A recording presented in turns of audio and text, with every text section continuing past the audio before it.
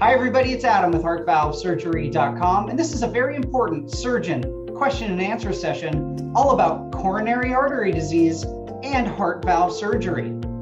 I am thrilled to be joined by Dr. Marc Gerdisch, who's the Chief of Cardiac Surgery at Franciscan Health in Indianapolis, Indiana.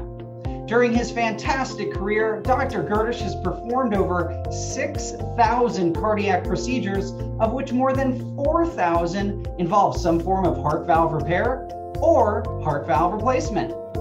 Dr. Gerdisch, as always, it is great to see you, and thanks for being with the HeartValveSurgery.com community today. Thanks, Adam. Always a pleasure. Thanks for having me. Yeah, so let's start with a very important question I'm sure patients are wondering, which is, what is coronary artery disease? Well, I think that's a super important question for folks who have heart valve disease and, of course, heart disease in general, because often it is in tandem.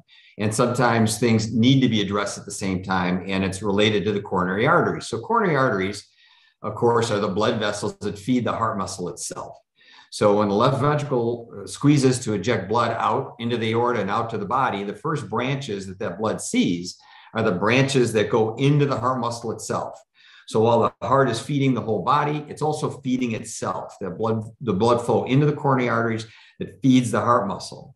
So sometimes it's a difficult distinction for people. So these small blood vessels then that feed the heart muscle, if they get blocked completely or partially, they deprive the heart muscle of blood flow and therefore oxygen. So when people say someone had a heart attack, it's because there was low blood flow or an absence of blood flow to the heart muscle due to blockage of one of those little blood vessels. And then that area was deprived of oxygen, and then that area can die. Those heart muscles cells can die. So that's a heart attack. And often these things occur in tandem between valve disease and coronary disease. And there's even some overlap in mechanisms, both of the progression of disease and for how sometimes heart valves are affected by coronary disease. So Dr. Gerdisch, that's fascinating. I did not know that. And maybe we can backtrack. Are there any symptoms that a patient may experience who has coronary artery disease before a heart attack? Yeah, so there are classic symptoms of chest pain or pressure, even shortness of breath, which overlaps with valve disease. And again, we might see them in tandem. So we have to try to figure out which one is actually causing the symptoms. And that can be complicated at times. For example, with a blocked aortic valve and blocked coronary arteries, what's causing the chest pressure? What's causing the shortness of breath? The other issue is that as people develop coronary artery disease, they experience those symptoms differently depending on themselves. So, for example, folks who have diabetes often won't have chest pressure. They'll just develop shortness of breath, or they might have an atypical discomfort somewhere in their chest or back. Also very true of women. Women tend to have atypical discomfort. So folks who are at risk for coronary artery disease have to have a little bit of a high alert with respect to new onset of symptoms. It might be fairly nuanced, right? Some shortness of breath, a little bit of chest pressure, and they don't put it together. So coronary artery disease and valve disease have some overlap there. Obviously, the very kind of discrete, I feel like I have an elephant sitting on my chest. That's kind of classic coronary disease. I'm having a heart attack. But you want to get to it before that. So you want to look for those little bit lesser symptoms, less obvious symptoms. So Dr. Gerdisch, I want to dive a little deeper on the overlap that you've been referring to, heart valve disease and coronary artery disease. Are these two conditions related? And I'm sure the patients are wondering, does one cause the other? That is a topic that we could talk about for a very long time. I'm going to try to summarize it, but it's actually super interesting. The first kind of the most obvious relationship is that the one that occurs on kind of pathophysiologic and histologic level, which is that coronary artery disease and aortic valve disease in an otherwise normal trileaflet aortic valve, in other words, somebody who's not born with an abnormal aortic valve, they have a relationship. And it begins with the fact that the process that occurs in the leaflets of an aortic valve is very similar to the process that happens in the coronary arteries, the atherosclerotic changes. So much so that when folks hear that on their echo, there was just some aortic valve sclerosis. The aortic valve looks okay, but it just has sclerosis. It's actually a little more important than just a little sclerosis, because people who have aortic valve sclerosis have a 50% increased risk of myocardial infarction, of heart attack, because that process that is affecting those leaflets of the aortic valve is the same as the process that's affecting their coronary arteries. So that sclerosis is predictive. Furthermore, that sclerosis in the aortic valve, again, just some mild sclerosis, in those patients at about 1.7% per year, they will progress towards severe aortic valve stenosis. At the same time, it's a signal that they have coronary disease, right? So just seeing some sclerosis in the aortic valve is actually a harbinger. It's a signal that the patient should be addressing this more globally. How then do they address it? And for coronaries, for coronary arteries, it's statin therapy, so cholesterol lowering medication, addressing diabetes, obesity, stopping smoking. So it's the same kind of process. We all know this, right? We know that smoking and elevated cholesterol and diabetes all increase the risk of blood vessel disease. The blood vessels can be the blood vessels that feed the heart. And at the same time, it will impact progression of disease in the aortic valve. So that's the first kind of obvious overlap.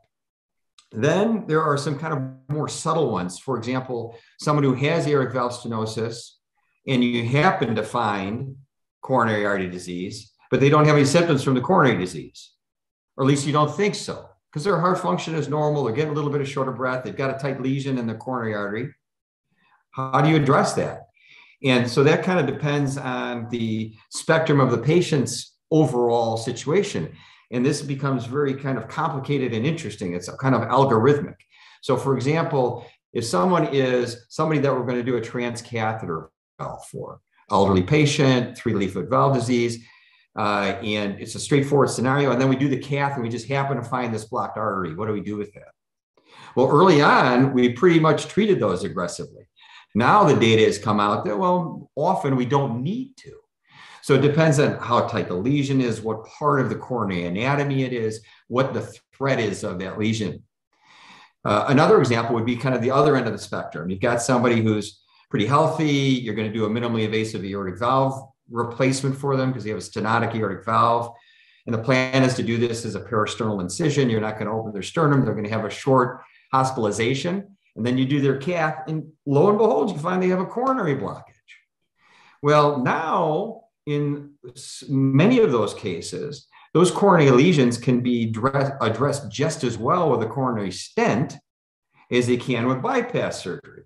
So it doesn't automatically mean we flip to a full sternotomy. It could be someone who's best addressed with a stent and then going ahead and having their minimally invasive valve. Then, though, there are folks who have the combination of fairly extensive coronary disease and valve disease. And for the vast majority of those patients, they're going to be best served with heart surgery, where they can get full revascularization of the coronary arteries, bypass surgery, often using multiple arterial conduits so we can ensure they have a good, durable operation, and then addressing their valve disease. There's another category, and that is the patient or patients in whom we find that they have a problem with their valve and it's due to the coronary arteries. So that's somebody who's had a heart attack and it has changed the architecture of the heart, and then that affects the mitral valve. So you'll hear about patients with what's called ischemic mitral valve disease. And that's because the ischemic component means that at some point they didn't have adequate blood flow to their heart muscle. That heart muscle was injured. The shape of the heart changed, which meant that there was tethering on the mitral valve. Now the mitral valve leaks. There's a continuum, a broad spectrum of therapy for these patients as well. When they are surgical, and we're going to do bypass surgery, for example, to treat their coronary artery disease, we want to address their mitral valve too, right? So in those patients, if we're going to repair them, often we'll not only reshape the valve, the mitral valve, but we'll put a sling around the papillary muscle, which is the part of the heart that has migrated away from the valve. and we'll bring that up so that we can reconstruct the normal anatomy between the valve and where the position of the papillary muscle was. Other times we'll have to replace the valve simply because we can't bring that up enough. So if you can imagine the back of the heart, after it's been injured, it can balloon out. As it balloons out, it pulls down on the papillary muscles. That pulls down on the mitral valve. If we can bring that muscle back up so that the mitral valve is working again, fine. If not, then we might have to replace the valve. Another layer to that is if that balloon has gotten big and scarred, sometimes we'll cut that scar out, re-establish the shape of the ventricle by repairing what we call an aneurysm of the ventricle. And that in and of itself will restore the geometry of the mitral valve and the papillary muscles. So there's this relationship between coronary artery disease and aortic valve disease, right? Where it's the same process. There's a relationship there where sometimes we have to address the coronaries when we address the aortic valve, and sometimes we don't, or we put a stent in. Sometimes they need a transcatheter valve. Sometimes they need surgery. And then in the mitral valve, we have this really kind of difficult to manage scenario where there can be injury to the heart muscle, change in the shape of the ventricle, impacting the performance of the mitral valve. And in those cases, it really requires a team approach and sorting out the best way to treat that patient. I will add one more element to that. Often patients who have a leaking mitral valve due to coronary artery disease, but that coronary artery disease has been treated by stents or by whatever. Sometimes the first line of defense is not an operation or direct intervention. Medical therapy helps. And the other thing is resynchronization therapy. So we have to think about layers of intervention. And that includes, when I say resynchronization, I'm talking about a special type of pacemaker that makes sure that both lower chambers of the heart are squeezing synchronously. And interestingly enough, in some of those patients, the mitral valve gets better just by being resynchronized. So you can see that it's a team approach. You can see that you need a lot of people having a say, and you have to have someone who has a very global view of the pathology. Dr. Gerdisch, I am enlightened, to say the least, by that response from you. I did not know about all the complexity, all the different therapeutic approaches for treating valve disease and coronary artery disease. And I can't thank you enough for sharing all the insights that you and your team there at Franciscan Health go through as you plan your surgical missions for your patients. And I got to just ask this question as we wrap up here is, if you're a patient, you've been diagnosed with coronary artery disease and some form of valve disease, what is your number one piece of advice for patients? Well, Adam, I think you said the word, it's team.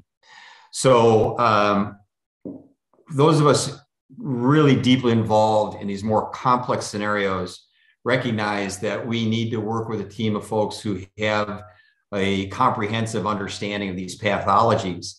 And we teach each other, and we ensure that each of us is thinking globally about the patient. So it really does become not just about the surgeon or cardiologist, it becomes about a lot of other people too, because these types of disorders typically involve other conditions, diabetes that needs to be managed, other conditions such as hypertension that clearly need to be managed, because hypertensive heart disease contributes to changes in heart function and also contributes then to the likelihood of a good outcome for a patient. So it's multidisciplinary approach. It includes obviously surgeons and cardiologists. It includes a team that can address all of these entities in different fashions. And like I said, sometimes it's surgery with stents, sometimes it's surgery and bypass, sometimes it's transcatheter valve with or without stenting. And all of those options have to be made clear. We really have to be able to present to the patient globally what the options are, and also, what we would want done for ourselves or our loved ones. So in order to do that, you have to have a team of people.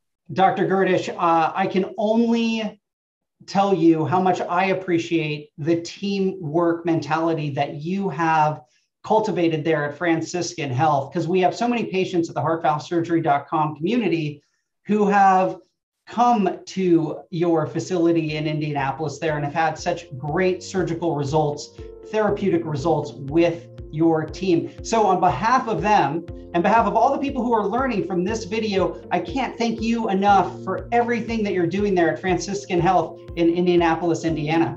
Thank you, Adam. It's always a pleasure, and I really appreciate the ability to be able to communicate some of these educational topics to folks. Thank you so much.